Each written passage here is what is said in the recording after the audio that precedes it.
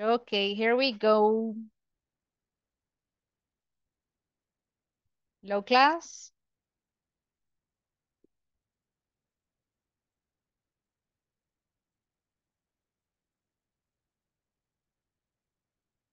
There, you're coming. Ya vamos llegando. Welcome, welcome back. It's nice to have you here. Let me get ready.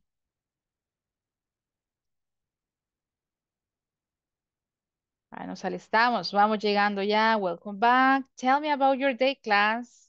How was your day? ¿Cómo estuvo su día? Was it good? Bad? Was it hot? Busy? What can you tell me about your day? Yeah, Very hot and tired. yeah, My day. right. Today was Yes. very hot. I don't know why. Still, it is very hot. Yes. Is it that, is it going to rain probably? I don't know, right? It's probably. It's probably going to rain.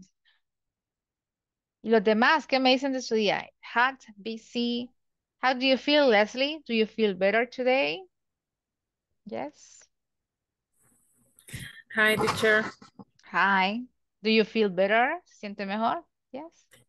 Más o menos. Okay, kind of better, kind of better. Un poco Okay. mejor. Hi, teacher. Good night. Welcome back, Alfredo. Nice to have you here. Hello, Gilberto. How are you today?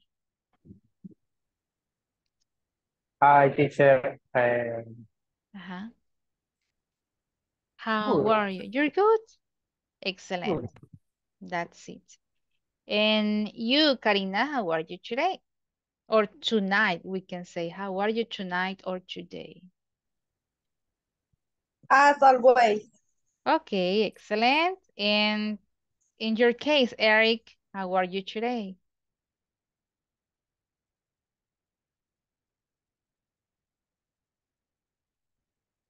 Good, teacher. You're good. It's nice to hear Yes. that. Okay, welcome back. Valeria, how are you today?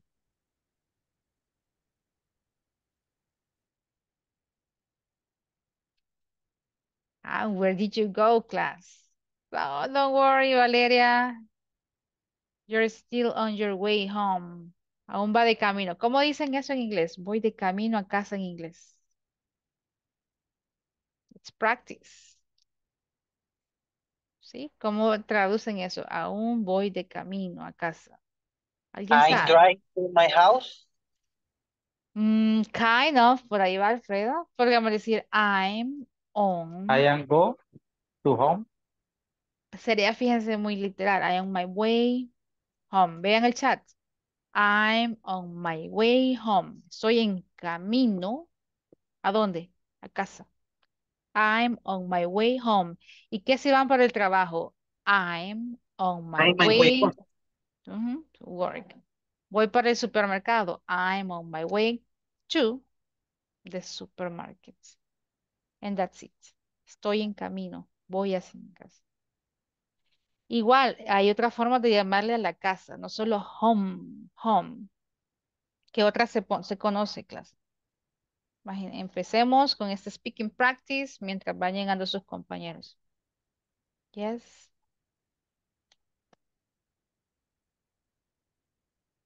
Ujú. ¿Alguna otra expresión que conozcan más informal, no tan estructurada? House, okay. I better call it home.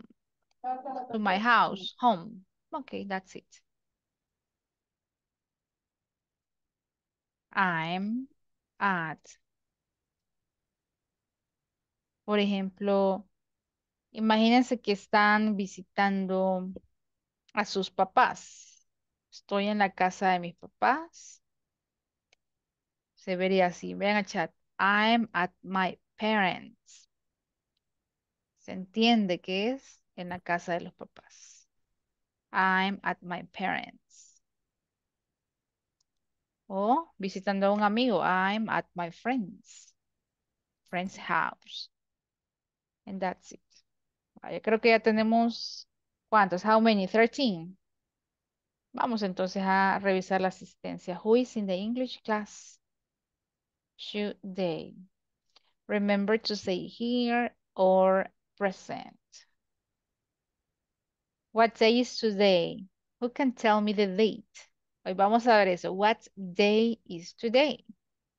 Today is Tuesday, mhm, Tuesday.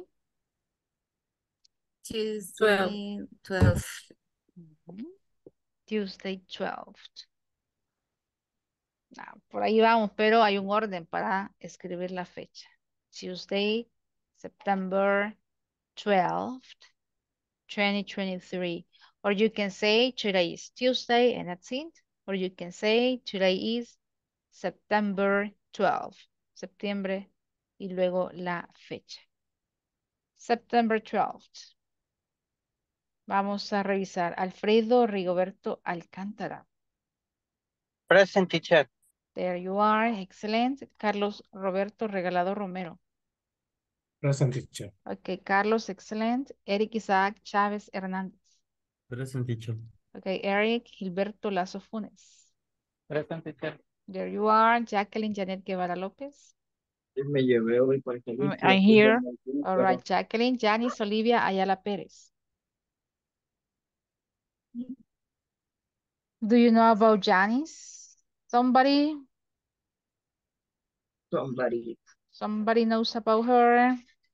Vamos a revisar si tiene algún compañero de trabajo. Let me see. Yes. Nubia, do you know, or Tatiana, do you know about Janice?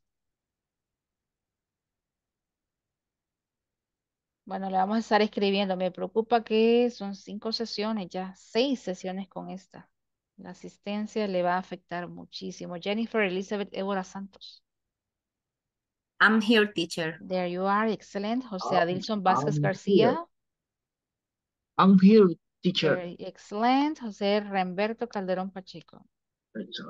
Mhm.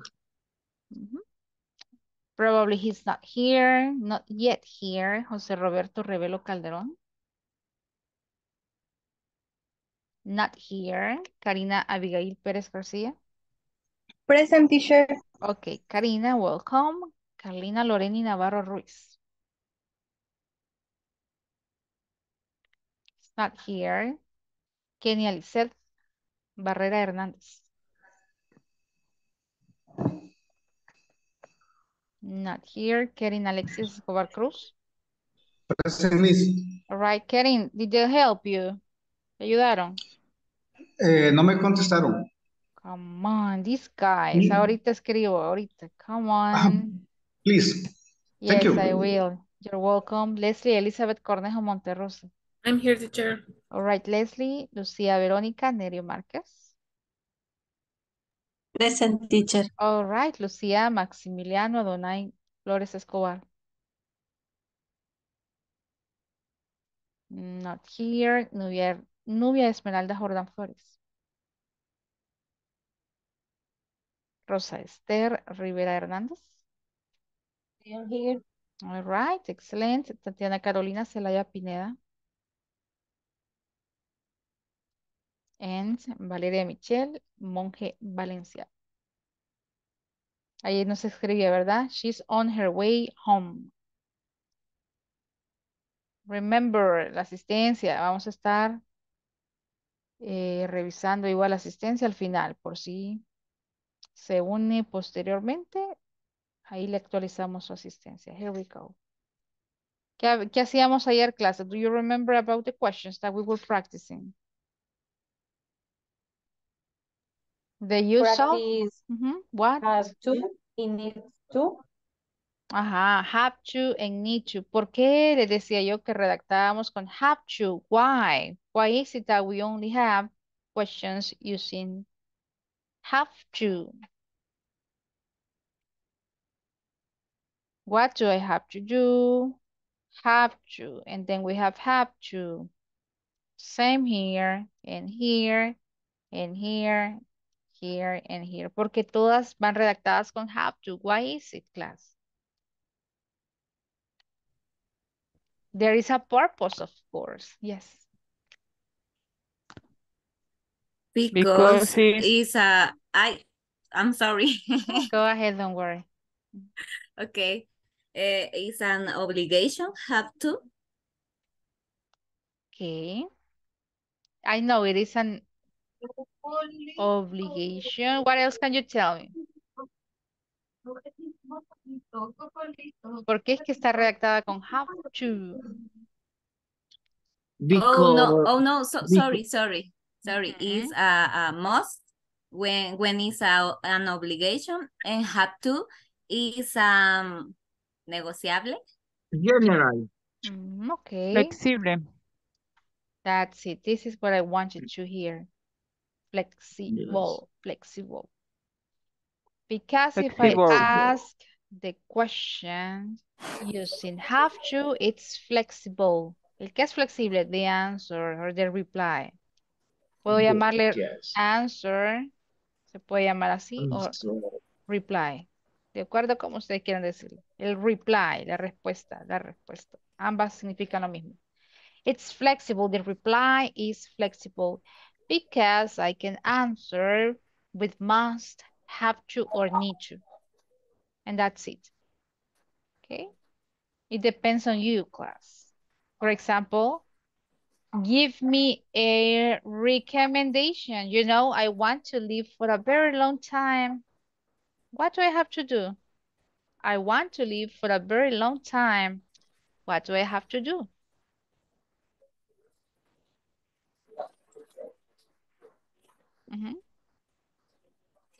Ideas. ¿Qué se les ocurre? I want to live for a very long time. What do I have to do? You have to take care your health. All right, take care of your health. Health. Qué buena recomendación. ¿Qué más?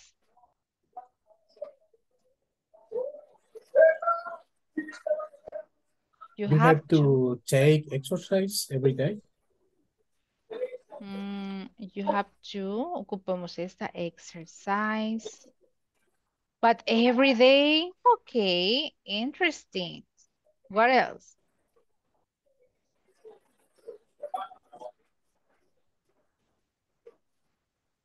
You have rest in weekend. On weekend. Muy bien, During. muy bien aplicada la preposición on. Esto ya lo vimos. On, in, on, at. On weekends, that's it. Deben una con must. Una obligación. You must. Quiero vivir más tiempo. You must. Obliguen una obligación. No negociable. You must. You must eat vegetable every day. All right. You must eat vegetables. Every day. Okay. Interesting. That's it. You must drink water. You must. I like that one, Alfredo. You must eat Must. vegetables. You must drink water. That's it. ¿Y qué si la ponemos en contexto laboral? I want to get an extra bonus. Quiero ganarme un bono. What do I ¿Qué es have to eso? do? What's that? What do I have to do? Pongámoslo en el trabajo, contexto laboral mejor. I want to get an extra bonus. What do I have to do? Consejos. Who is that? Bonus on bonus. Extra cash. Cash, I don't money. know. You have You to, yeah. okay. Or you need you need to work hard every day. Work hard every day. Excelente. ¿Qué más? Have to. Deben una con have to, need to, and must. You're still missing have to and must. You must. You must Yes. learning English in my no for my work. Okay, you must learn English. To get an extra bonus, really? Yes. Okay, you must learn English. What a motivation. ¿Les dan un bono por aprender inglés? ¿Sí? Or not? No, No. no. Entonces, ajá, eso es lo que quiero yo. ¿Cómo obtengo más dinero? Dinero extra, extra cash, money. You have to You get must early in my work. To come At early. work. You have to early at work. Come early.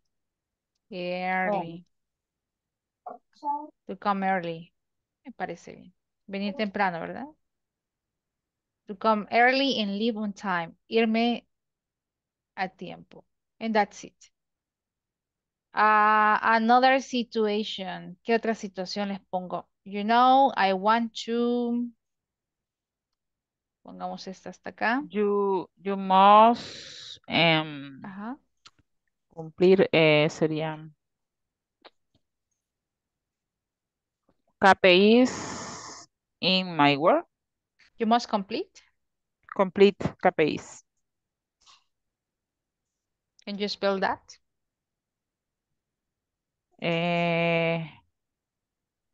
KPI es But you're spelling in KP. Spanish. Ajá, lo está Yes, KPs. por eso es que sí lo comprendí, pero pensé que era inglés. No, KPs. KPI. KPIs Like this, KPIs. in, en el mes o en el año. You must complete KPIs. Is it monthly? ¿Cuál es la, acuérdense la frecuencia? Is it monthly, annually? Annually, exacto. Annually. KPIs annually. What's a KPI? Annually. ¿Será un formato, algo, alguna métrica, algo? Es objective The in my work. KPIs. Yes, I Yes, know it. Yo he trabajado con los KPIs. I don't really like them. Ya me acordé. Yes. yes, It's so hard, ¿no? Qué difícil me la puso. You must. Y es una obligación. Para ganarme un bono, ya no quiero bonos. yes. I don't really like bonuses. Another situation. Una más tranquila. I want to. Deme una situación laboral. I want to get along. Ayer les dije que era esto. Get along with my coworkers. I want to get along with my coworkers. What do I have to do? ¿Quién se acuerda que era get along with? llevarse bien. Muy bien, me quiero llevar bien, gracias Karina, con mis compañeros de trabajo. Give me advices con have to, need to y la otra must. Los escucho, clase. Must. I want to get along with my coworkers. What do I have to do? Yes.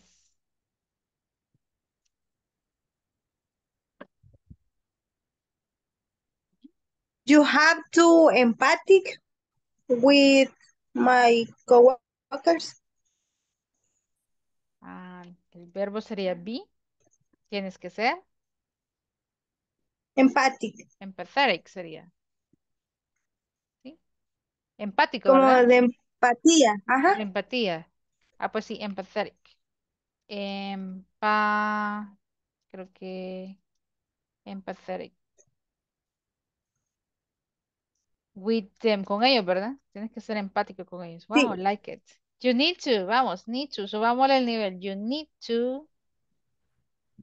You need to listen with attention. Miren esta, pongámoslo. You need to Hey. pay close attention. Prestar atención, ¿verdad? Yes. Me encanta. To pay close attention. Listen with attention sería muy literal. Mejor redactémoslo. To pay close attention to what they say. A lo que dicen. ¿Será esa la idea? Pay close attention to what they say. Yes. Yes, idea. Must. Dame una obligación. You must. Must.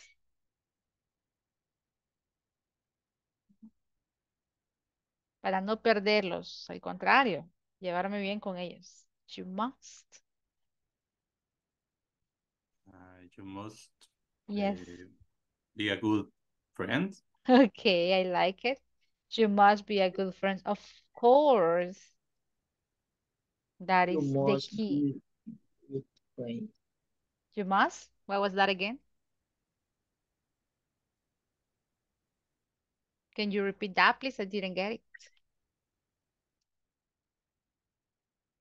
You must. No capté la segunda. Si me ayuden otra vez. You must.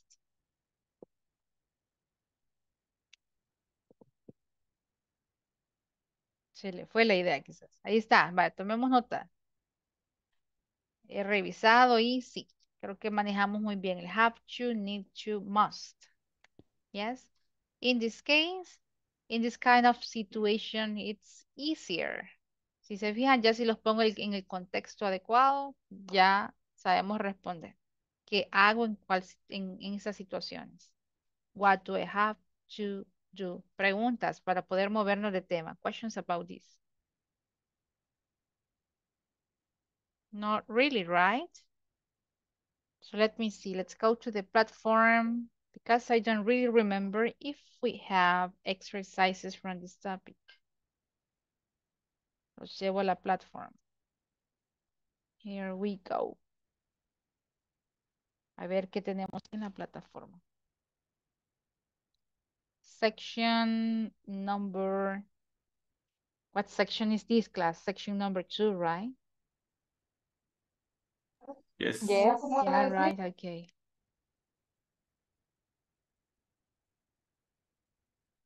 Please, platform. Don't let me down. No me deje perder, plataforma. Don't let me down, please.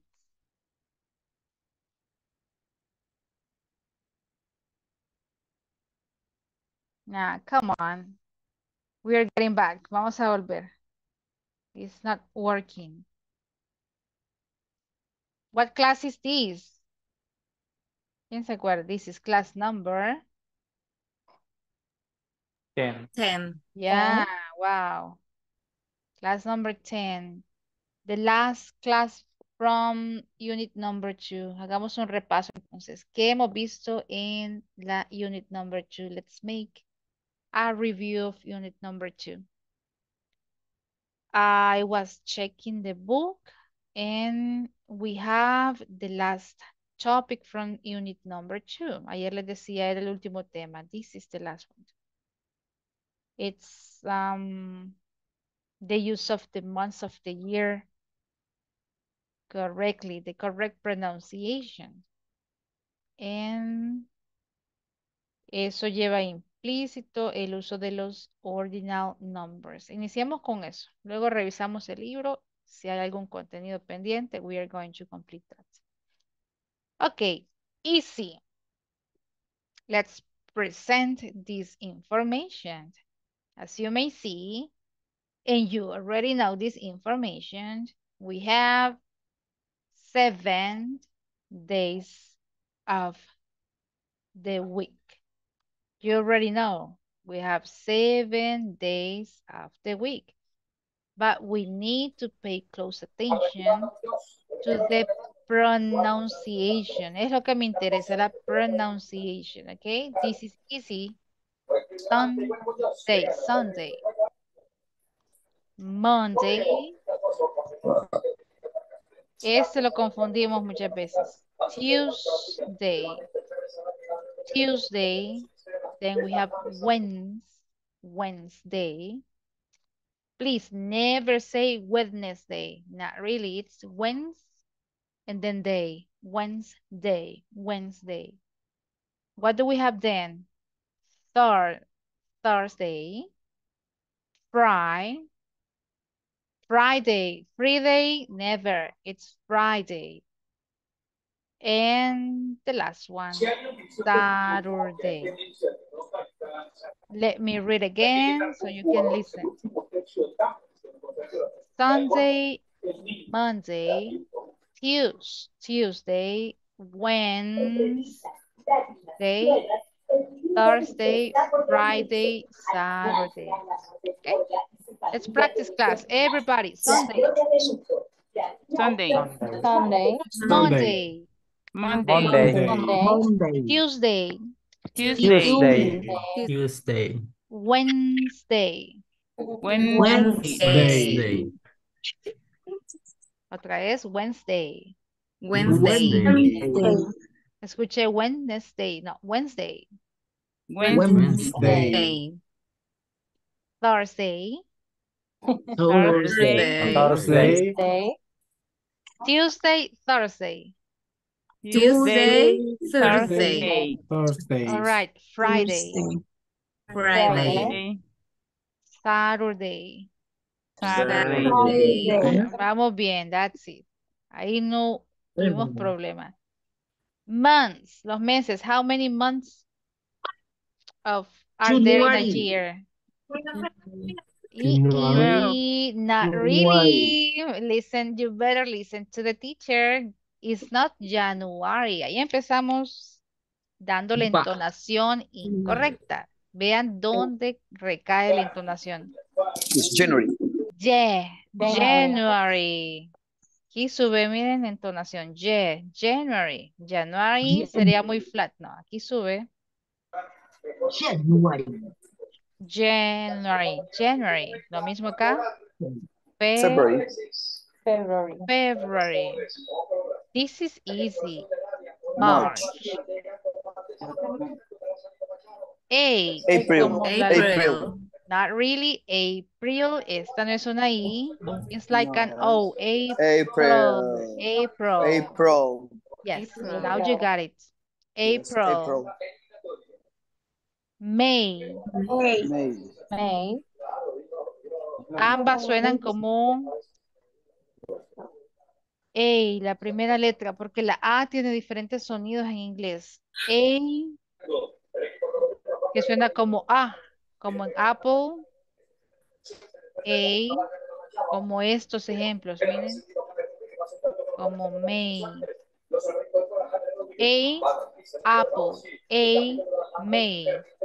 Acá se da, miren. Aquí suena la A diferente. Como esta primera opción. March. Aquí suena como A. Sí, no sé si se comprende esto, la diferencia del sonido de la misma vocal, por lo que varía la pronunciación. Yes. May is not my, it's May. June. July. Never say Julie. Julie is the name of somebody. Ese es nombre de una persona. ¿Será Julio? No, no es Julio. ¿Cómo sería esto si es nombre de persona?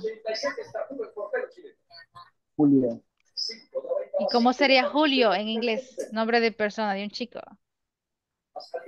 Julius. Este es Julie. But in English, el mes sería July. August. La T suena, August. Y estas son fáciles. September. October. November. December. Vale, lo vuelvo a repetir. Escuchemos carefully. Let me mute you. Vamos a silenciarlos un ratito. Otra vez, escuchen la entonación del primero y segundo. Y baja. January. February. Este es flat, no lleva entonación. O no hay subida de entonación. March. April. May. June. July. August, September, October, miren esta B, esta tiene un sonido diferente, ¿verdad? November, and December, no, December, okay? And that's it. That is the correct pronunciation. Remember with spelling. Si vamos a deletrear o escribir correctamente, we always write months of the year with a capital letter at the beginning. Siempre llevan inicial mayúscula, tanto los días de la semana como los meses. Please, this will be incorrect. This is correct. Okay, capital letter all the time. Siempre va con mayúscula inicial, no importa en qué posición de la oración se encuentra. Siempre va con mayúscula inicial. ¿Será que pasa lo mismo en español? ¿Ponemos mayúscula en los meses? ¿En los días de la semana? No. Not right. We don't need to. No necesitamos hacerlo. Solo inglés, hay otros también idiomas que cumplen esta regla. Creo que es japonés, it's French. That they try to follow the same structure. Vale, quiero un volunteer. Quiero escuchar esta pronunciación. Month of the year. Just one volunteer, please. Hi, teacher. Go, please. Escucho. Go, Kenya. January. January. Yeah, go, please. February. March. April. May. June. July. August. September. October. November. December. Great pronunciation. Está Roberto, go, please. January, February, March, April, May, June, July, August, September, October, November, December. Can you repeat this one, please? April. Yeah, now you got it right. April. Perfect. Another one. Otro voluntario, please. Leslie, go ahead. January, February, March, April, May, June, July, August, September, October, November, and December. No correction. Great job. Any other? Uno más. At least one more. Let me listen to you guys. Go, please, Robert. You can do it. January, February, March, April, May, June, July, August, September, October, November, December. Okay, December. That's all right. Listen, now we already know the correct pronunciation. We know about the spelling. Ya saben cómo se escriben, cómo se pronuncian, ¿sí? If I want to give a date, si yo quiero ser capaz de responder esto, when is your birthday? What day is it today? And what date is it today? Necesito agregar fechas, es información específica. So, what do we need to do? Vamos a agregarle entonces los cardinal numbers. Para dar fechas ocupamos ordinal numbers, not cardinal numbers. So what is a cardinal number? What is an ordinal number? Probably you already know the information. So let me present the same information in English. Se las presento en inglés. A cardinal number is a number that says how many. This is the key word. Palabra clave. How many of something there are. ¿Cuántos de algo hay? A cardinal number is a number that says how many of something there are. Such as 1, 2, 3, 4, 5, and so on. On the other hand, what is an ordinal number, class? Real la información acá. What's an ordinal number? It's a number that tells the position of something in a list, such as first, second, third, fourth, fifth, seventh. All right. ¿Será que nos dice una cantidad? Not really. It says about the position, the order of something, of someone probably, in a list, First, as you may see, here I have two pictures. The first picture corresponds to amounts, cantidades. How many apples do you see? How many apples do you see? One. How many bells do you see? Two. How many ice cubes do you see? Three. How about this one? How many do you see? The caterpillars. Four. Cantidades. What's the order? Sam, what is the position of Sam in the line? First. He is the first boy in the line.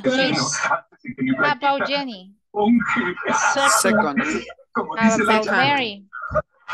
Third. And Jack is Fourth. the fourth. ¿Cuál de esos dos grupos utilizo para las fechas? The second. The second one, the ordinal numbers, okay? That's it. I don't know why. Ok, vamos a silenciar un ratito a todos. Sí, chicos, watch out. Tengamos cuidado con los micrófonos para que sus compañeros no tengan mayor interferencia, ¿sí? Ahí está. Cardinal numbers lo dejamos ahorita a un lado. Nos enfocamos con los ordinal numbers. It's quite easy. Los ordinal numbers es muy fácil de aprendérselos. ¿Hasta qué números se saben, chicos, de los ordinal numbers in Spanish? Ni siquiera en inglés se lo voy a preguntar en Spanish. ¿Hasta qué número ordinal se saben? Yes. Primero, segundo, tercero, cuarto, quinto. ¿No? No me acuerdo.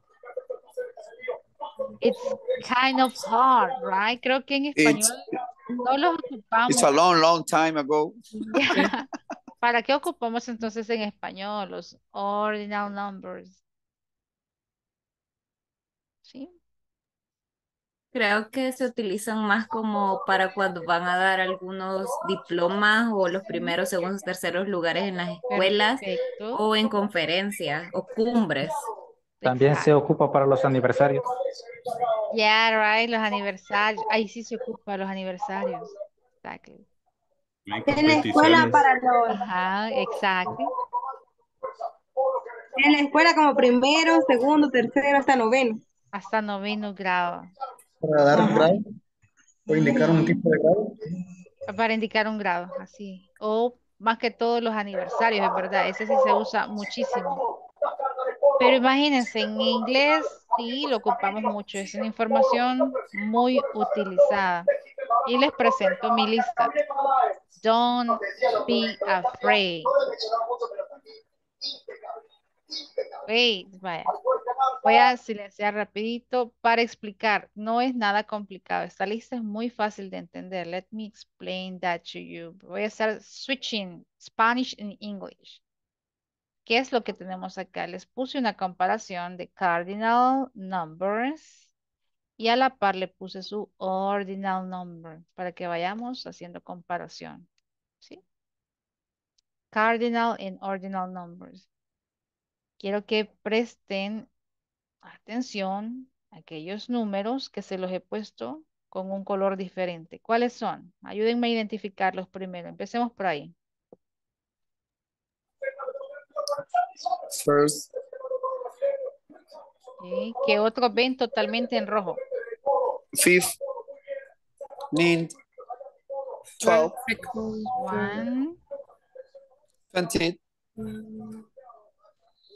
This one, ¿qué otro? Totalmente en rojo. This 12. one, number 12. 12. ¿Qué otro? Línea. Y después del 12, de 10 en 10 hasta donde podamos expresarlos. El 20, tengo el 30 al final. That's it. Vaya, recordemos entonces. 1, 2, 3, 1, 2, 3, 5, 9, 12. Otra vez. 1, 2, 3, 5, 9, and 12.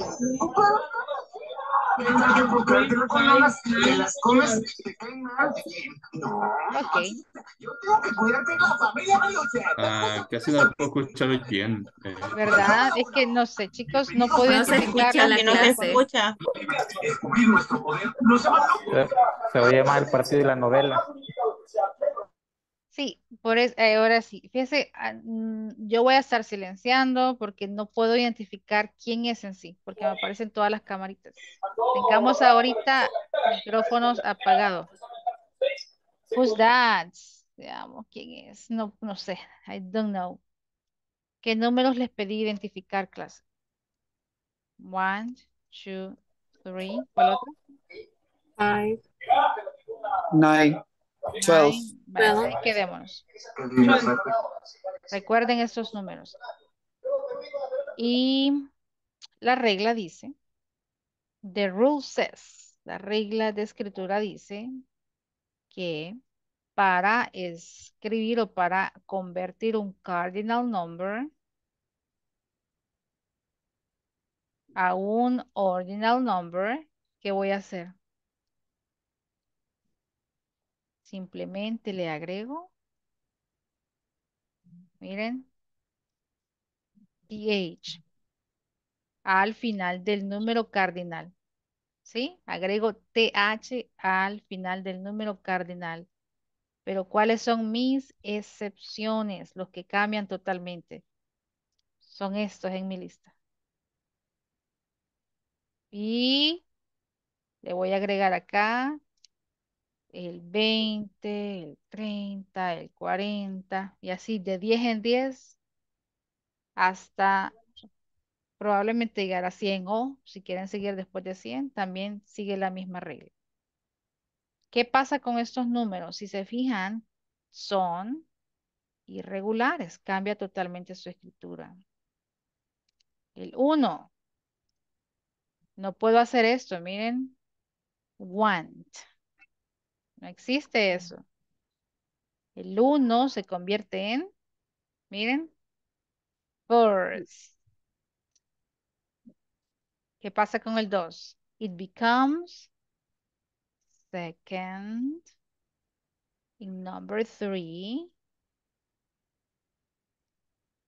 third. En el 5, fifth. En number 9 se le quita una letra y se convierte en ninth. En number 12 se convierte en 12th. I guess we have missing. Vale. Uy, ¿qué pasó aquí? En el 12 decíamos, miren acá, el correct spelling, en lugar de dejar el número así, con el correcto o con la misma, el mismo letreo, vamos a sustituir.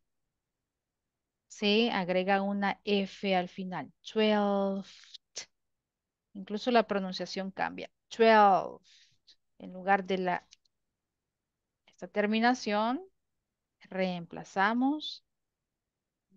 Y ahora sí, podemos agregar el TH al final. En el caso del 20,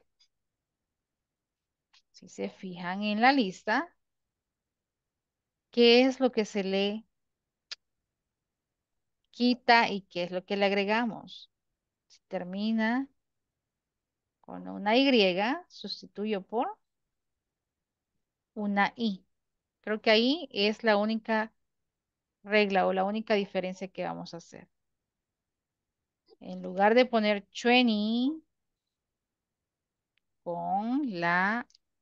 con esta letra, con with letter Y.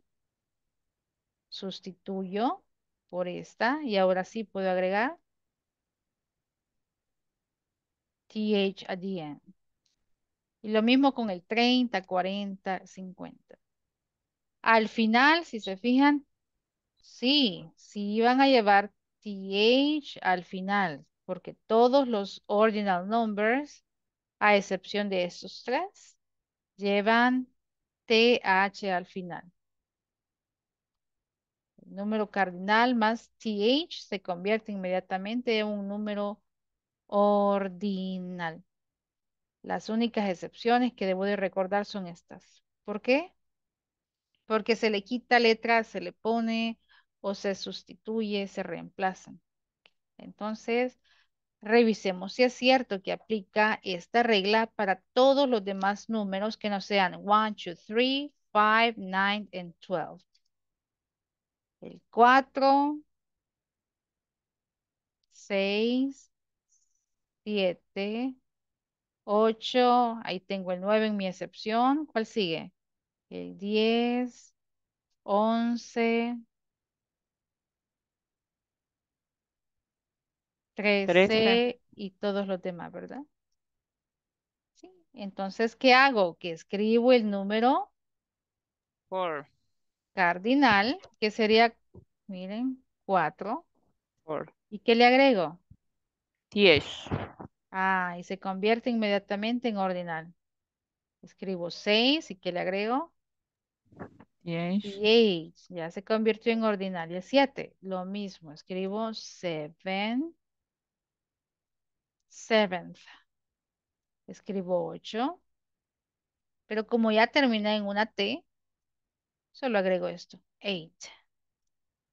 Miren el 10, solo agrego TH. El 11, 11, y agrego TH. Y así con todos los demás números que no estén en mi lista de excepciones.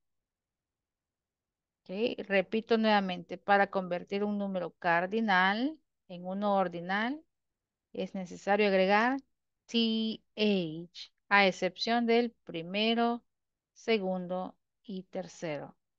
Y este grupito que se modifican ciertas letras. Right?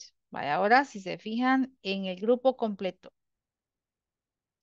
Ahora sí, podemos repasar la forma de pronunciarlos. El spelling se los acaba de presentar. But questions before we move on. Preguntas de lo que acabo de explicar. Questions. Go, please.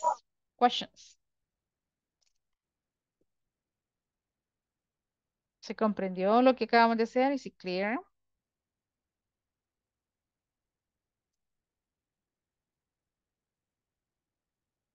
Comments about these questions.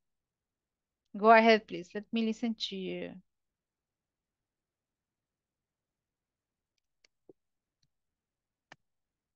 Vamos a dejar de compartir porque no lo veo. Hoy sí, vamos. ¿Alguna pregunta? ¿Quedó claro lo que acabamos de ver? Las excepciones y por qué tomé ese grupo de números aparte. ¿Sí? Yes, cool. Clear? I really hope so. Pronunciation. ¿Cómo se pronuncian entonces los ordinal numbers? Let me get read. Quito los cardinal numbers porque ya no los necesito. Solo los ocupé para compararlos. ¿Cómo pronuncio correctamente los números? ¿Y por qué agregué hasta el 31? Why? Porque estamos hablando de fechas en el calendario. No necesito mayor números, no hace el 31. Ok, correct pronunciation. First. Les he dicho que las consonantes suenan cuando está al final de la palabra. First. Second. Miren, second. Third. 4th, 5th, 6th, 7th, 8th, 9th, 10th, 11th, 12th, 13th, 14th, 15th, 16th, 17th, 18th, 19th, 20th, 21st, 22nd, 23rd, 24th, 25th, 26th, 27th, 28th, 29th, 30th, and 31st. Recuerden que la T, hay como un sonido de T al final, leve, pero que si no lo hacemos, se convierte inmediatamente en un número cardinal. Para distinguir, eso es lo que tenemos que hacer. Digan. Please repeat 30. 30th. 30. Okay. Et. Este termina con et. Los 20, Okay. 30, 40, le agregamos una E también. 30th.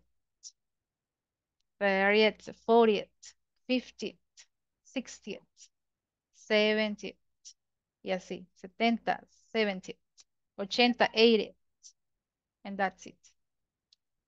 Vale, les voy a compartir esta información ahorita. Let me send this picture to WhatsApp so you can have this information in order to practice later on. Vaya. ¿Qué hemos visto al inicio de la clase? ¿Qué vimos? The correct pronunciation of months and days of Days. the week. Okay. Bien. ¿Qué más vimos? Practice have to, need to, months. We're presenting two situations. Presentamos dos situaciones in which you were going to use must, need to, and have to. Third topic. Tema número 3. ¿Qué hemos visto? The correct spelling and pronunciation of ordinal numbers. And that's it. ¿Cómo paso un número cardinal y lo convierto a ordinal clase? ¿Qué necesito agregar? TH. TH. ¿Cuáles son las excepciones? Aquellos que tomé aparte. What numbers? One, first, Wow, second, one, two, third. third. 5. Ujú. 6. ¿Qué le sigue? Después del Ninth, 5, ajá, el 9 ninth, 12, y el 12. Ujú. Y después del 12, les decía el 20, 30, 40, 50. Esos que van de 10 en 10. 70, 80, 90, 100. ¿Por qué son excepción? Porque reemplazo. La Y la convierto en I, en una I, seguido de una E y ahora sí una TH. That's it. Vaya, los voy a mandar a grupos. Voy a estar escuchando en grupos pequeños la pronunciación de los... empecemos con days and months. ¿Sí? Luego yo les indico cuándo se puedan mover a los ordinal numbers. Primera imagen que les envié, days and months. Practiquemos hasta que me sienta seguro, segura de la pronunciación. Tratemos de enviarlos en grupos reducidos. Go class. Speaking time. I'm gonna be listening to you and then we come back to the main room. Go class. Speaking. Go ahead. Here we go.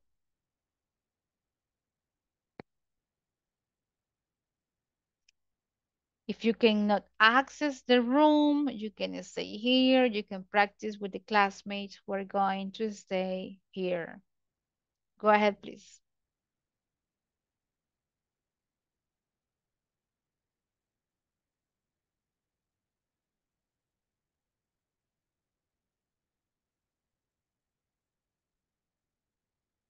Ahí estamos. Excelente. Keep on practicing, please.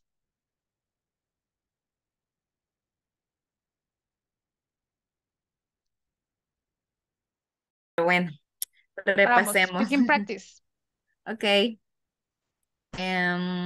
Con los días de la semana. First, Okay. the order and number, correct? Yes, yes, yes. Okay. Sería Practice. Two. Sunday, Monday, Tuesday, Wednesday, Thursday, Friday, and Saturday. And you? Practice. Sunday, Monday, Tuesday, Wednesday, Thursday, Friday, Saturday. Okay, so good. And The month. The month. January, February, March, April, May, June, July, August, September, October, November, December. Okay, so good. January, February, March, April, May, June, July, August, September, October, November, and December. Yes. Okay. February, please. February. February, not really. February. That's it. February. Yes. Okay. Okay, excellent. Continue. And the ordinal numbers. Okay. First, second, third, fourth, fifth, sixth, seventh, eighth, ninth, 10th, 11th, 12th, 13th, 14th, 15th, 17th, 16th, 17th, 18th, 19th, 12th, 20th, 20th. 20th. Yes, there you go. 20th. 21st, 22nd, yes, 23rd, and 24th, 25th, 26th, 27th, 28th, 29th, 13th, 30th. 30th. Yes. 30th, 31st. 31st. Okay, yes. Jacqueline, number 5. El 5 como la otra vez. Number 5. Fifth. Fifth. Muy bien. Fifth. Okay. 55, no, fifth. Okay, Fifth. sigan practicando. Great job, girls. You did a great job. Okay. Thank you, teacher. You're welcome. And you.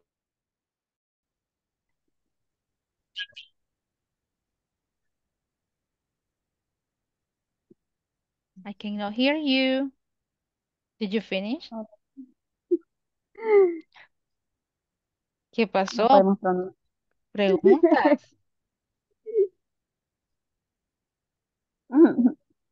Hi, Eric. Did you practice with Nubia? Did you finish? Yes. ¿Cómo le fue? ¿Cómo les fue en la práctica? How was it? Come on, it's just practice. Vamos, Nubia, siéntase siempre en confianza con los compañeros y Yes. practiquemos, ¿verdad, Erika? Así es la actitud. Yes. Teacher, is Yes, Eric. April or April? Ajá, April. Se lo voy a buscar para que vean alguna referencia. April. April. How to pronounce. ¿Qué otra? Junio. June. June. 8. June. June. By June. Si ya tienen los days en months, ¿Creen que no hay dificultad? Pueden moverse a los ordinal numbers. Okay. Yes. Vale, lo voy a estar escuchando. Don't worry. Don't be afraid. Go, Nubia. You can do it. Go, Eric. January, February, Vamos otra vez. En esos dos, los primeros dos del año, la entonación inicia arriba y baja. January, January, February. Muy bien, sigamos. January, January, February, February. Yes, continue. March, of April, April, April, yes. April, March, March, no sé, May. Abril, mayo. May. May, Ujú. June, June, excellent. July, June, July, August. July, August, September, Okay. October, November, November, December. December. Ok, bien. Por Muévanse los números ahorita. Great job, guys. Continue, please. eso. ¿Cómo era el primero? El primero se me olvida. January, January, February, March, April, May, June, July, August, September, October, November, December. ¿Está bien? yo Yes, creo que it's sí. okay. It's okay. I was listening to you. Okay, right. Excellent. A ver, yo. Teacher, Yeah, go. jueves es Thursday. Thursday, yes. En una TH. Thursday. Thursday. Vale. Thursday. That's okay. Vaya, se pueden mover ahora los ordinal numbers. Practiquemos lo más que podamos. Keep on practicing, please. Ok. Go, please. Eso sí no los puedo. Comenzamos. A mí me Hay una. cuesta, Ah, me come cuesta, on. Ajá. ¿Me ayudo? Entonces, eh, teacher, ayúdame. A eso es que vine. Teacher, me cuesta Please. 30, al 30. 30, ¿cómo es? Solo diga 30, 30 y le agrega it. 30, Third it, stage. 30, it. 20. 38. Decimos 30, 20. Ahí está la pronunciación. 20 decimos 20 y luego it. 20th. 20th. 28. That's it. Vaya, atrévanse a Eh, practicar. Los voy a estar escuchando. Go, please. comienzo yo. sí, Please. Second. eh, no sé cómo es Third. tres. Third. Third. Third. Fourth. Fifth. Sixth. Seventh. Vaya, ok, ok. Eighth. La Okay. H es como que no lleva sonido, solo es la T, ¿ok? Fourth y luego T, un pequeño sonido de T. Fourth, Fourth. fifth. La H, Fifth. ahí la omitimos, ¿sí? Continuemos. Sixth, seventh, Seven. eighth, Eight. Nine. ninth, Eight. 10, 10. 11. yes, ahí va. 12. 6. La T. 3. Ajá. Continue. ¿Dónde me quedé? El Me 13. perdí. 13 Ah, vamos. no sé, 13, 13, luego una T. 14th. 14, Ok, vamos. 15, 16, 16th. Bien, continúe. 17, 18, 19, eh,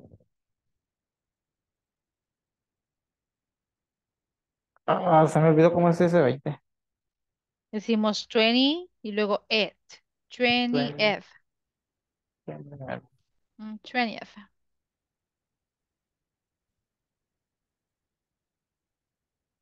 Sigamos, sigamos.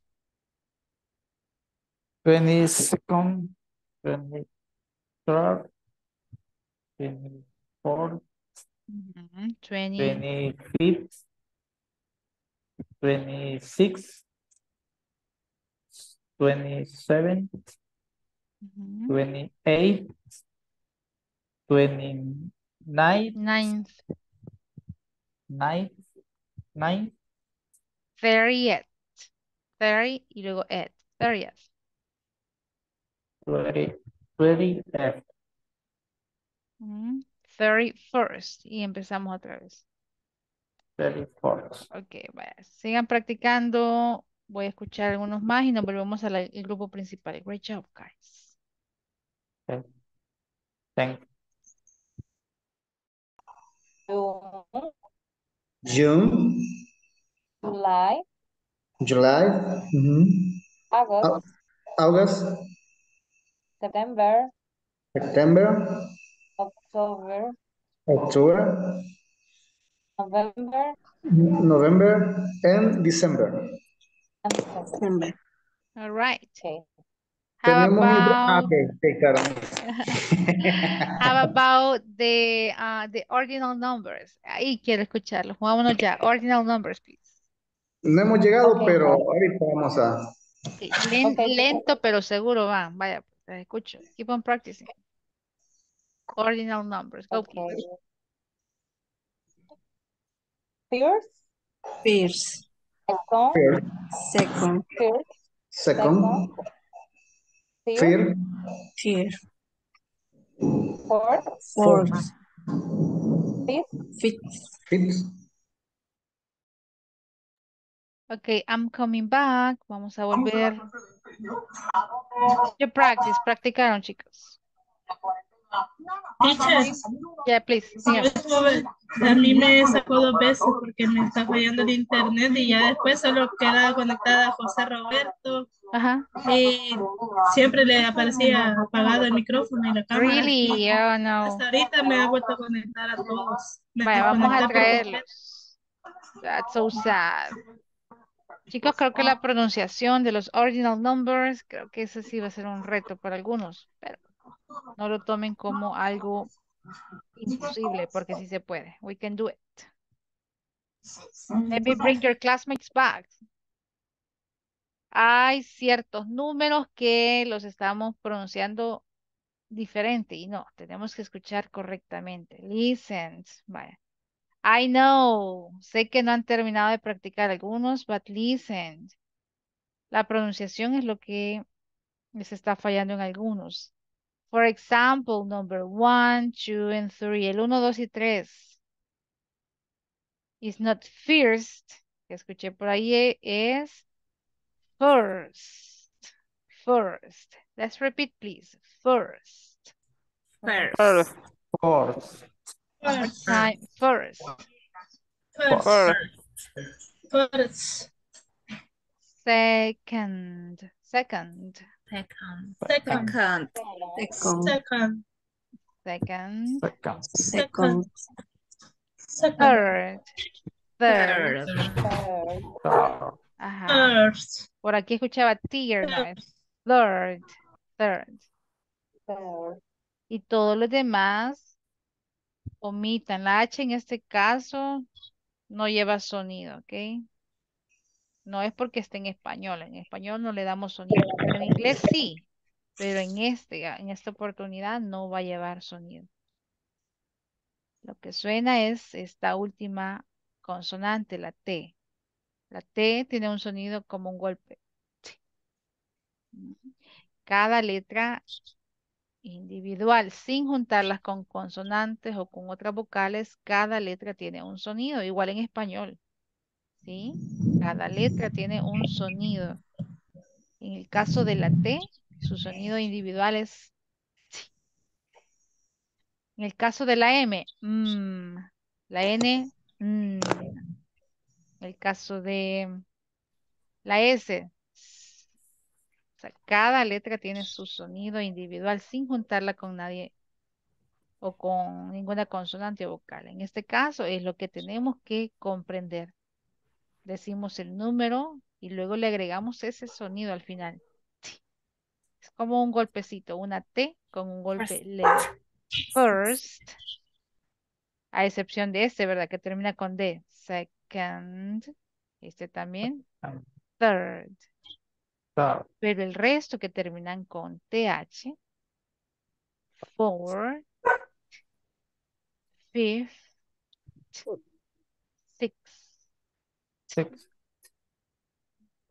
Voy a pronunciarlos otra vez despacio para que puedan comprender la pronunciación. Yes. Seven, eight, nine. Este sigue siendo la misma pronunciación que el 9. Nine.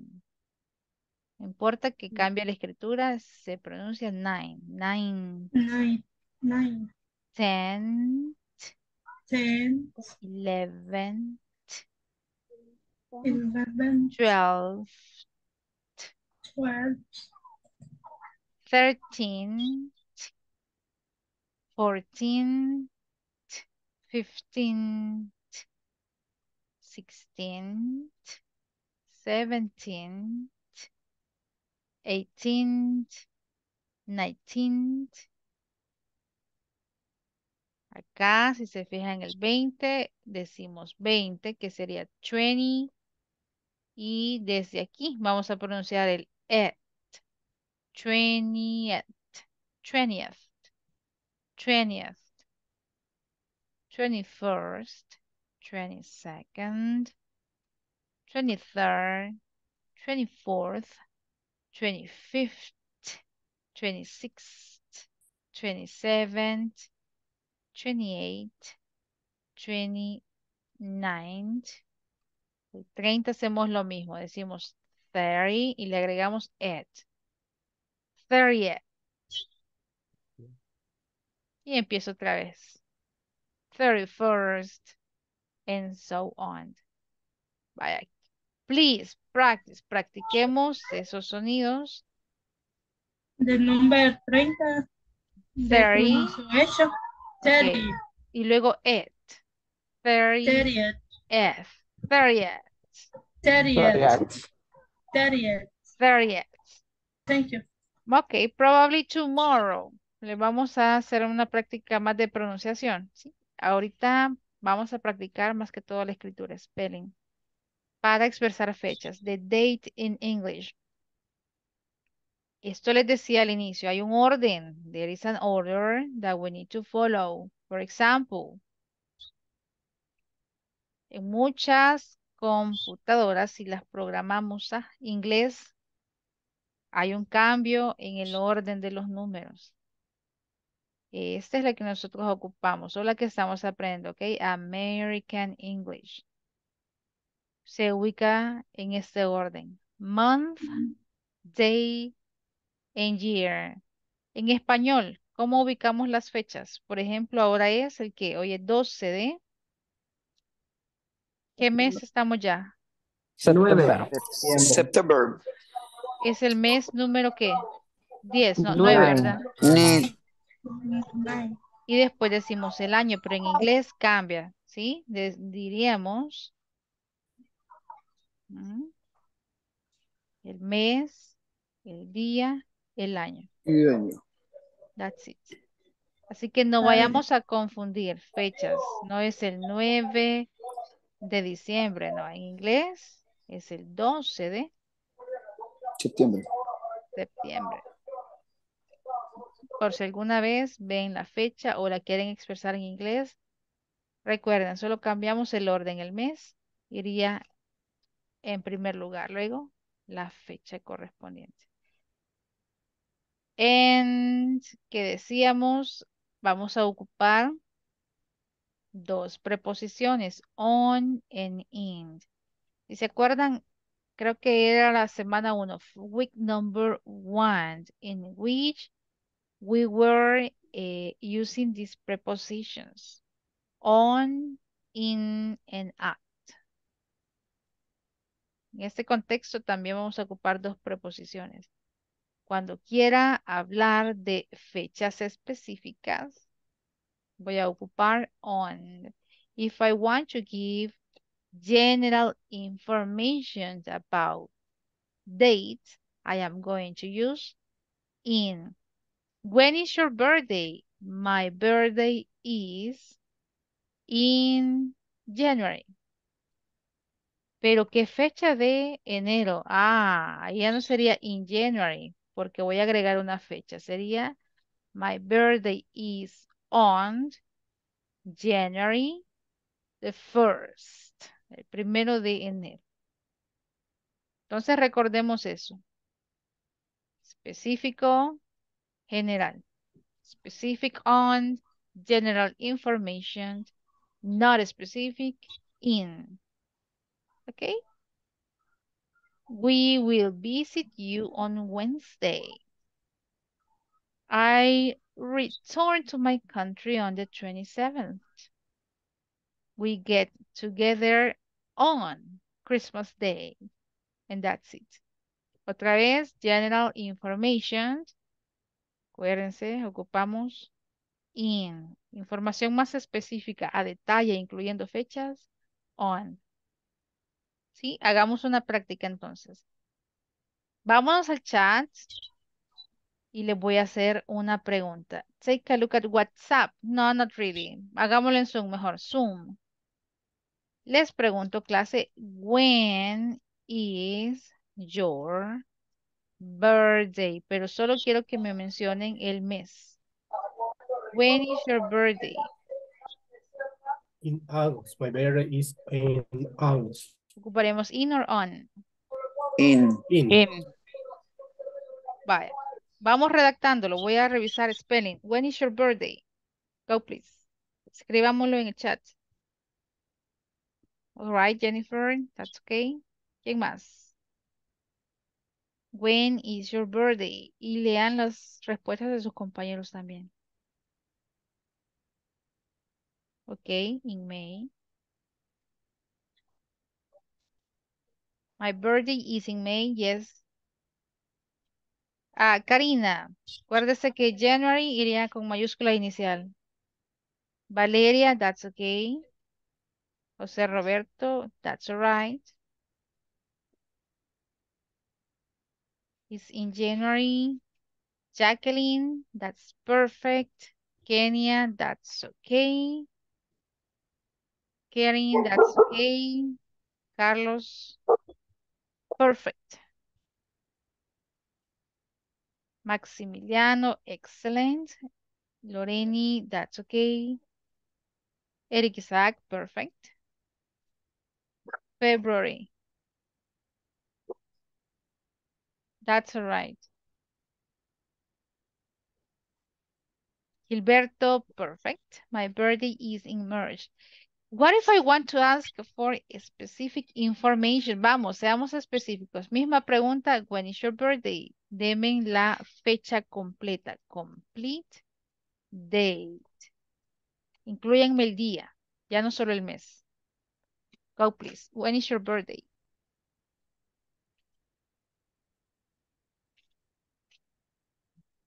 Let me see. Let me read that, please. Revisemos el spelling. When is your birthday?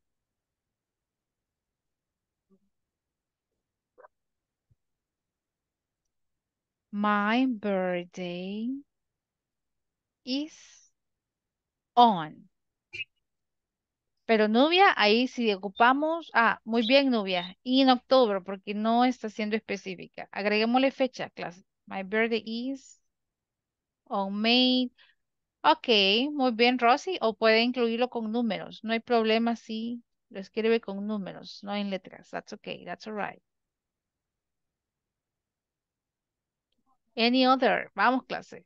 Reviso ahorita puntuación. Carlos, my birthday is on August 23rd. Cambiemos la preposición antes del mes. Rosy, now it's okay. Perfect.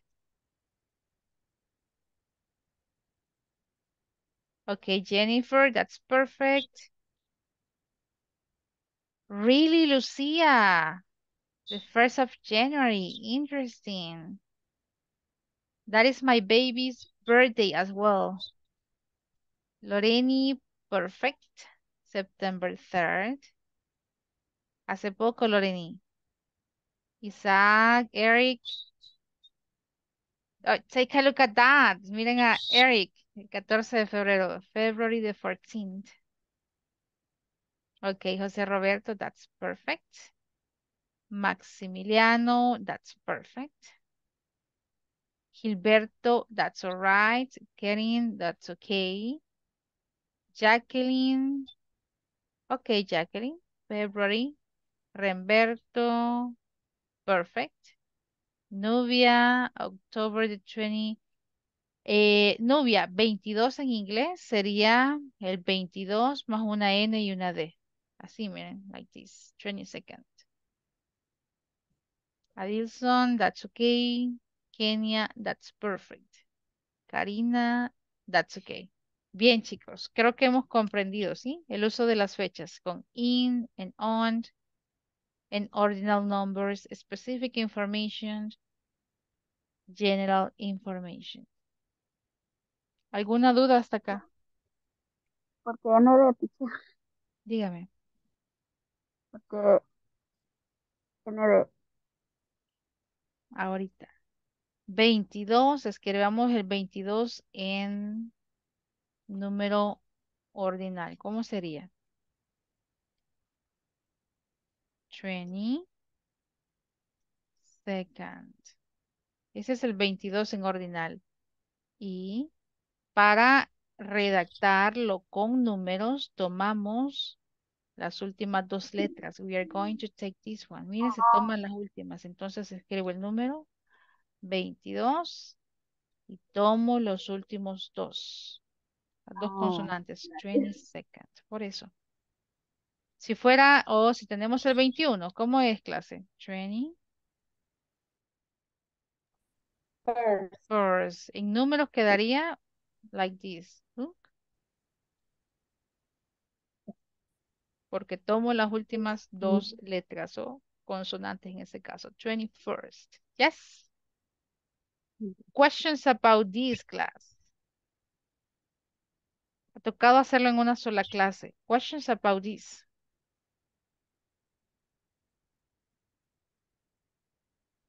If you don't have questions, let's go to the book because here we have this exercise. Revisemos esta información. What can you tell me about dates? Take a look at this one. Class, when do we celebrate Christmas? When do we celebrate Christmas? On December 24th. Okay, on. Muy buena proposición. On December. Okay, perfecto. December 24th. 25. Sorry, Ah, 25. probably 24th or 25th. Decimos 25. 24 es la víspera. Pero como dicen 25 en ordinal. 25th. 25th. Ah, tengamos ese cuidado. 25th. When do we celebrate Independence Day?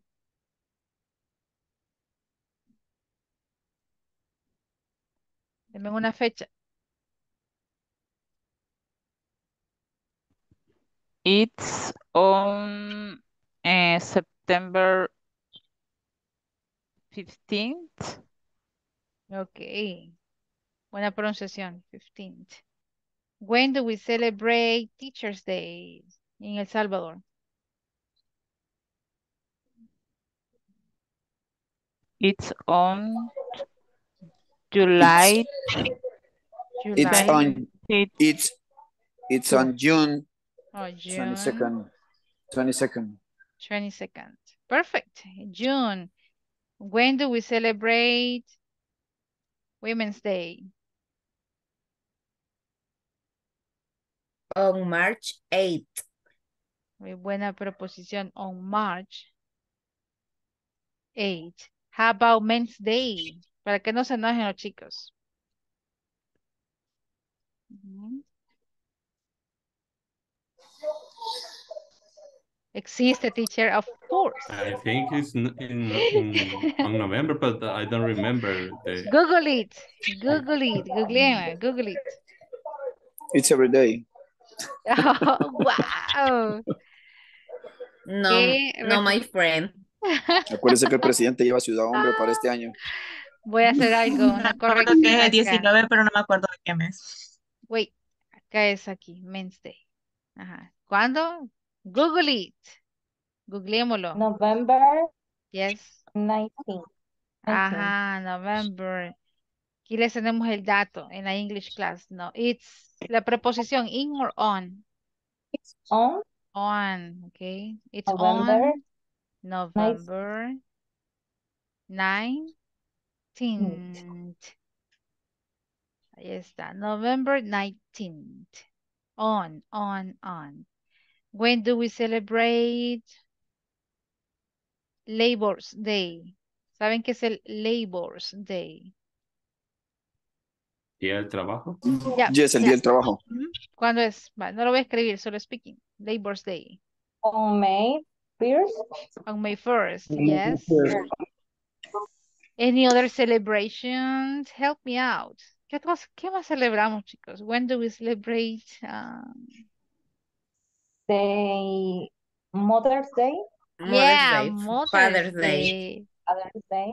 Mother's Day. Father's Day. It's on. ¿Cuándo es? Mother's Day on May On May 10th. 10th.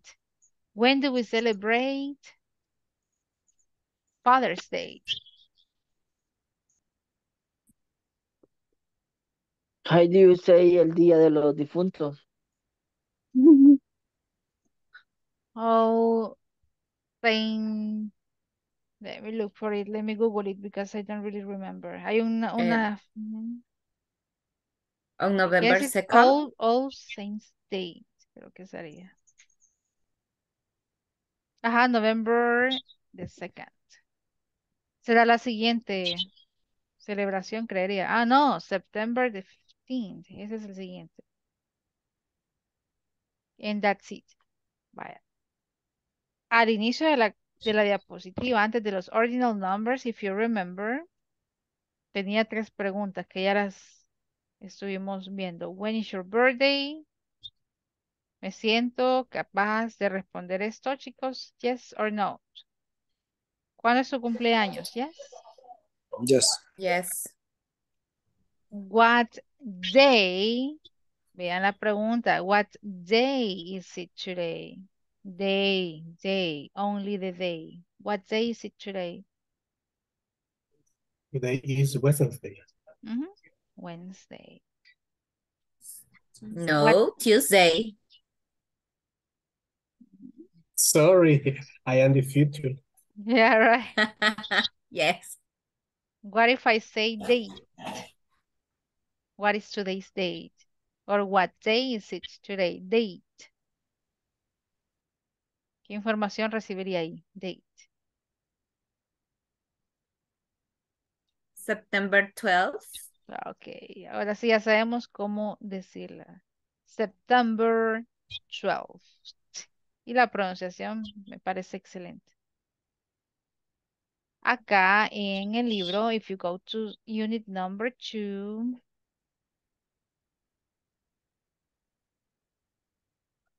Where was it? Aquí está. You have a practice, very similar practice, okay?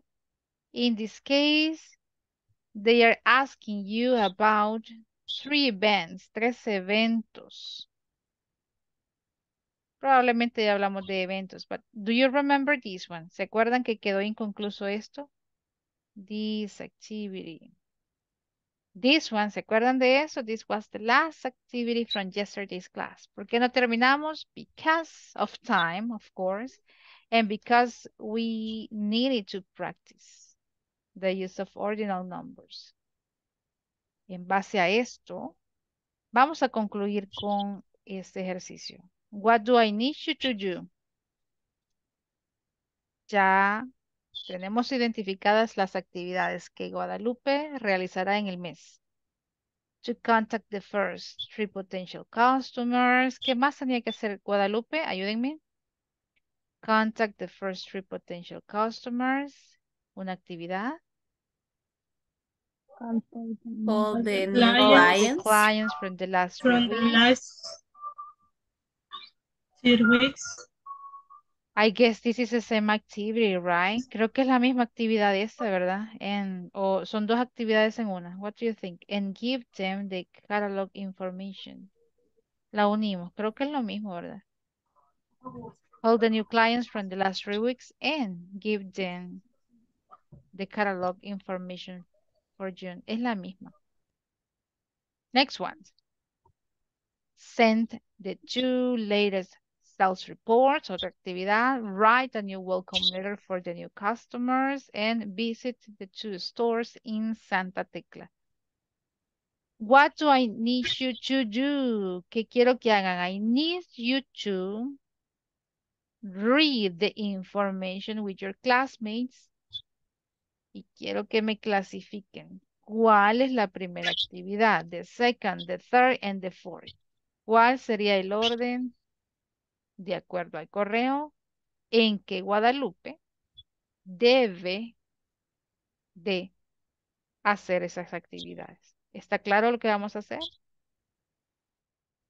4 actividades. ¿Cuál actividad? Si es que hay una quinta, agreguen una quinta categoría. Don't worry. ¿Cómo voy a saber, chicos, cuál va a ser primero?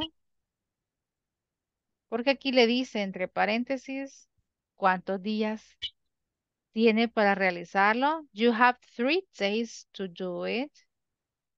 3 hours each day.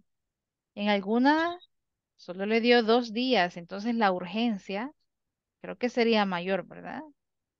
Tengo otras actividades que lo mismo. Le dio 2 días, al igual que otras, pero más horas. Aquí solo le dio 1 hora. Traten de ubicar con sus compañeros.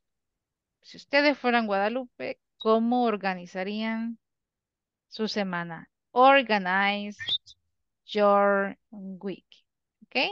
Les envío entonces esta sería nuestra de las últimas actividades from today's class. Let me send this picture to WhatsApp again.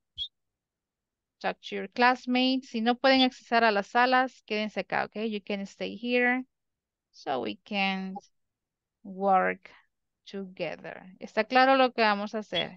Clear. Sí, clear. Yes, miss. No, teacher, it's not clear. Yes, teacher, it's Okay, clear. I really Yes, hope so. teacher. Speaking time, hacemos grupos más grandes. 3 grupos de trabajo y volvemos en 5 minutos. Go, please. Speaking time. You can do it. Go, please.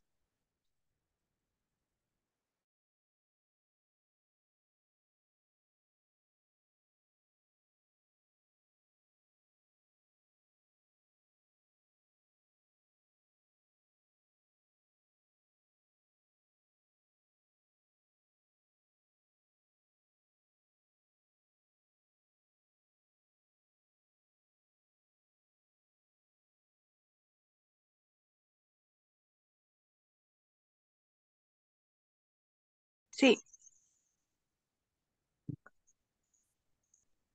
De carga esto.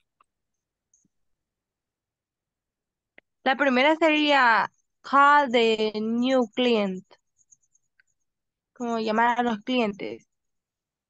Ujú. No, No lo he leído. Ahorita lo leo. No lo leí. No. No sería write a new welcome letters. no, hay que leerlo Ah, sí, primero. sí.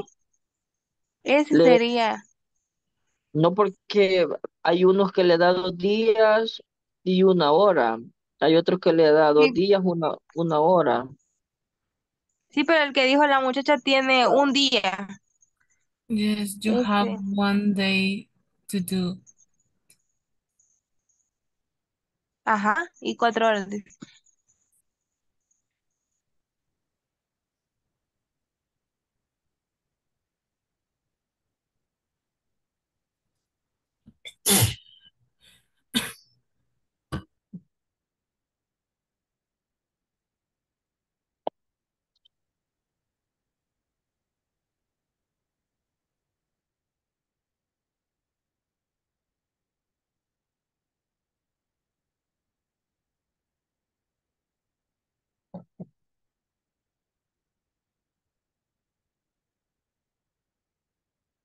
Did you finish? No, Okay, keep on working. Sigue trabajando. Don't worry. 5 extra minutes. The ¿Cómo entonces sería number, por la horas. first? the number first. The Number number first. two, the number second, Second, it's age to age, for age. you hate 2 days to do it 2 hours. Eh, Each day. the number second is visit to two store in Santa Tecla because it's 2 hours each day. Correct? Yes, It's yes, correct. sería. Okay. Number second. The Number number third. first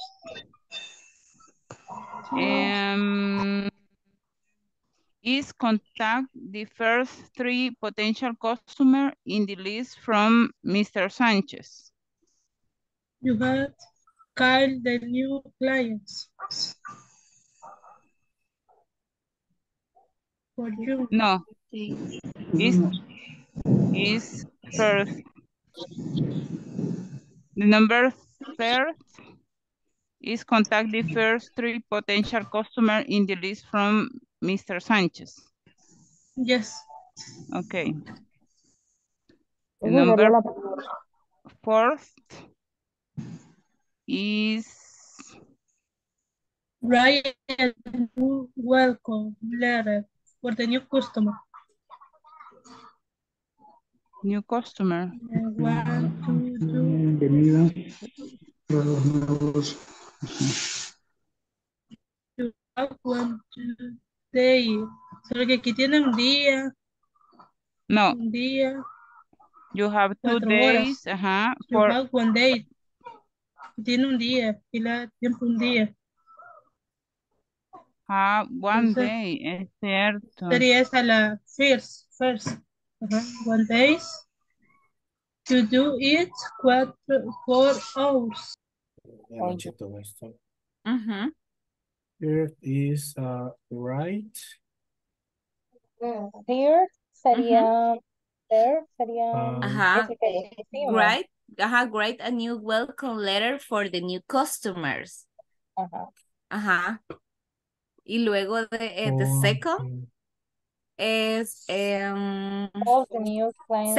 send to late sales reports on May 26th. Sería send the 2 last salary reports. Ese sería second. The second, yes. Okay. Send the 2 last salary reports. Okay. The third. The third. Sería la que habíamos puesto de primero, antes de ver eso. Que es Ajá. call the new clients for the last 3 weeks. Ajá. Call the new clients. Ajá. Okay. Call the new clients from the last 3 weeks and give them And the give catalogs information for you. you. Ajá. Okay. Sí, porque la indicación dice you have 2 days to do it. And hour each day. Tienes, una hora por día o al día para hacerlo o cada día para Por hacerlo. cada día, 1 hora por cada día. Ajá. ¿No? Esa sería la Ok. número 3. Yes. The number 4. Sería visit the New two stores stores in in Santa Santa Tecla. Tecla. Porque dice you have 2 days to do it. 2 hours each day. Dice, ajá.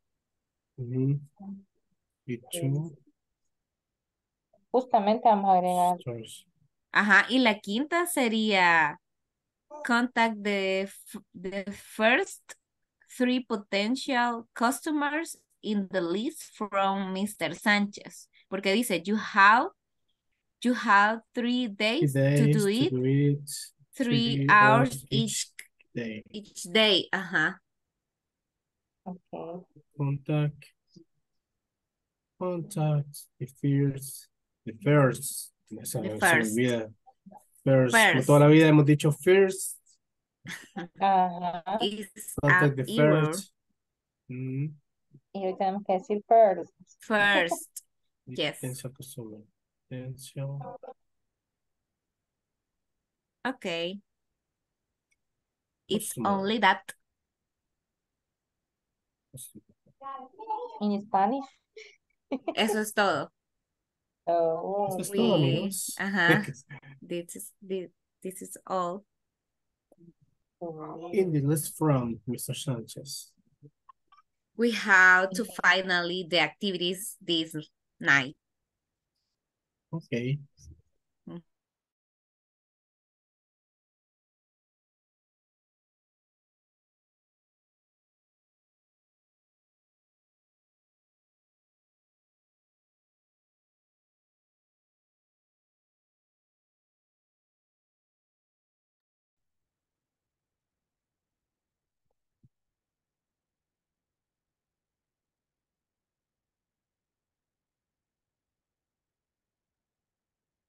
All right, let's go back.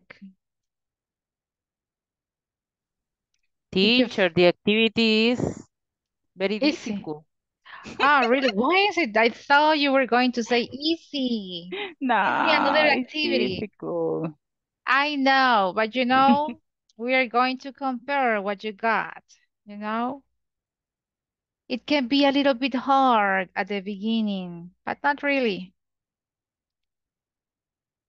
Tomen el plazo de horas y días. Ahí está toda la clave. Number Okay. 1. Yes. The number 1 is write a new welcome letter for the new customer because it's 1 day and 4 hours. Okay. What do you think, class? The rest of you. Nos ayuda ahí Jackie. Nos dice write a new welcome letter for the new customers. Is that the first one? Yes, it's a Yeah. correct answer. And the rest of you? El resto de la clase. What is your Yes. opinion? Yes. Are you sure? Nosotros lo habíamos unido desde Oh. send the Two lessons. last sal report. Desde ahí porque es como una sola. I guess, right? Is it the same Así lo entendimos activity? nosotros como que era una. Send the two latest. La pronunciación es latest. Las dos últimas o los últimos reportes de venta. Two latest sales reports on May the 26th. Luego dice en the. Aquí creo que va la corrección. And then, yo creería que dice y luego. And then write a new welcome letter for the new customers. Okay, I agree on that one. Hagamos esto como dicen las chicas, like this. Let's write it like this. Vaya, díganme las dos entonces. What do you think about the second? In we opinions, it's called the new clients for the last 3 weeks and give then the, no sé cómo se dice, catalog information for June. Catalog. Catalog. Okay. Call the new clients. That one? Call the new clients from the last 3 weeks and give them the catalog information for June. What do you think, class? The rest of you, los demás, is that the second activity that she needs to develop or not? ¿Cómo les quedó? Is this the second one? Revisen entonces, revisemos. Dice que tiene 2 days to do it 1 hour each. De esos 2 días que tiene 1 hora cada día. Ok. ¿Y la primera cuánto tenía? If you see. 1 día, 4 horas. Sí, that's Yes. all right, yeah. Yes. This is the second one. Look for the third one. ¿Qué otra ven ahí? La 3. Third. The visit the 2 stores in Santa Tecla because you have 2 days to do it and 2 hours each day. She has 2 days, 2 hours each day. Okay, 2 days, 1 hour. Yeah, I agree on that one. ¿Los demás están de acuerdo? Yes, it's correct. It's correct, right. Visit the 2 stores in Santa Tecla. Ojalá le den viáticos, ¿verdad? A Guadalupe para que viajes a Santa Tecla. ¿Qué piensan? ¿Será que le van a dar o no? Probably. She's getting. Okay, activity number 3. Pongámosle de acá. To visit. 2 stores in Santa Tecla. And the last one, what do you think about number 4? The fourth activity that she may complete during this month. What are we missing? We already have sent the reports, called the new clients, visit the 2 stores. Do we have any other? Falta una. We're still missing one. Contact the first 3 potential customers in the list Okay. from Mr. Sanchez. She has, oh yeah, 3 days to do it, 3 hours each day. Perfecto. Ahí está la organización de Guadalupe. That's it. Alguien que tenga diferente información. Do you have the same or different information about this activity? To contact. ¿Cómo les quedó? ¿Lo mismo? Yes, teacher. Vale. It's the same. The same information. All right, interesting. So how did you feel this exercise at the end? I guess it was a little bit confusing, probably, right? Confusing. But if you see, it's a different way to practice. Totalmente diferente la práctica, ¿ok?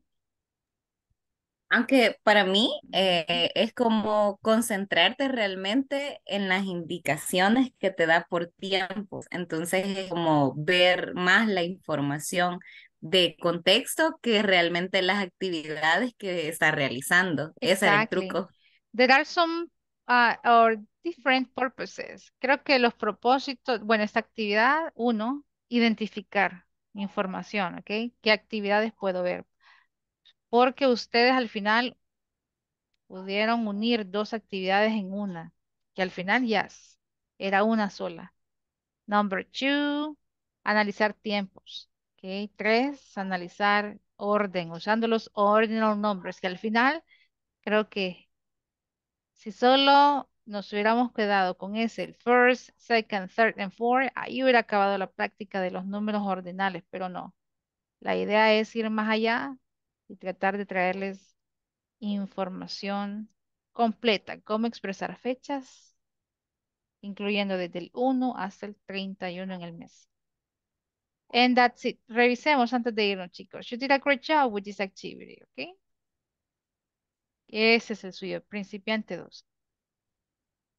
Para finalizar la sección número 2, ¿qué necesitamos tener completo? Homework number 6, 7, 8, 9, and 10. La 1 la completamos en la clase, the use of how many. No, not really, it's not how many. It's frequency, right? Veíamos la frecuencia. Este ya lo completamos. Number 8. Verbos. Number 9. No, this is number 8. I'm so sorry. Have to, need to.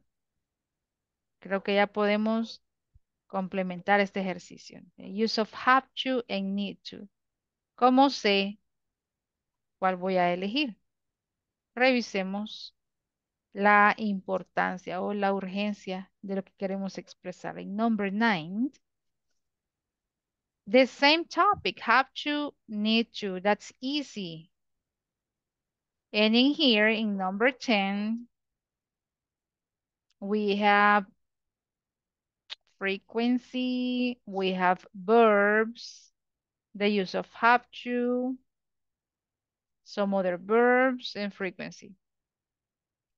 Así que creo que somos capaces de complementar la sección número 2. Preguntas con tal vez algún ejercicio, chicos, de plataforma. Algo que les quede pendiente. Teacher, yo vi que después de eso está el examen. Ujú. Ese no lo realizamos todavía. El examen, examen. no, claro, de midterm exam viene exactamente, sección 2. Fíjense que el midterm exam es un repaso de lo que ya hicimos. Ujú.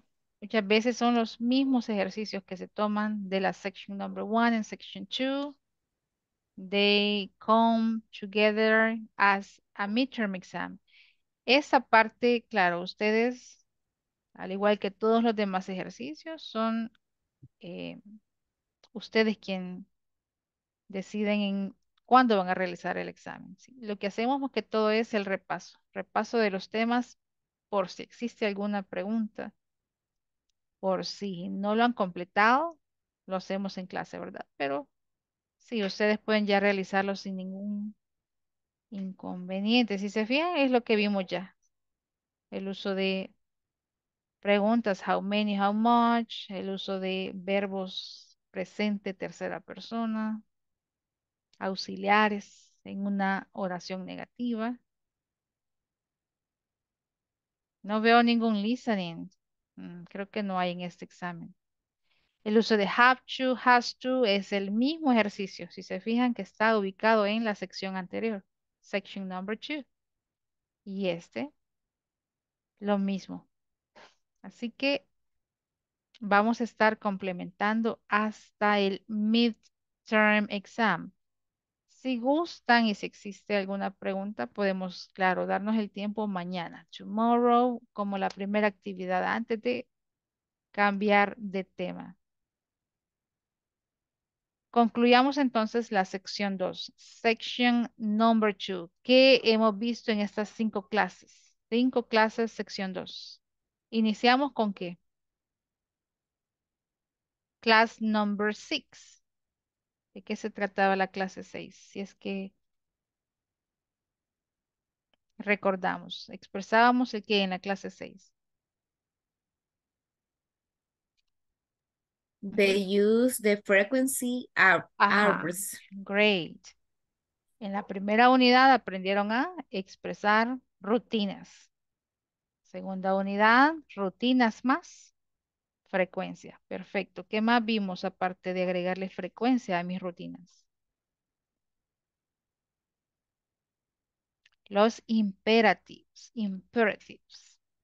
Cosas que tengo que hacer, que es una orden más directa, que se redactaba con el verbo al inicio. Listen to the teacher.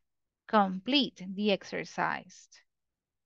O imperativos negativos. Don't feed the animals. Don't sleep during your English class. No sé, idea, ¿verdad? Los imperativos, tipo de órdenes, ahí empezábamos a meter el tema de las órdenes, obligaciones probablemente. ¿Ok? Luego que vimos los imperatives, nos metimos a identificar obligaciones, cosas que debo hacer en mi trabajo, obligations, expresar necesidad, things that you need to do, y obligaciones no flexibles, que es el must. Y hemos finalizado con fechas. Express dates in English.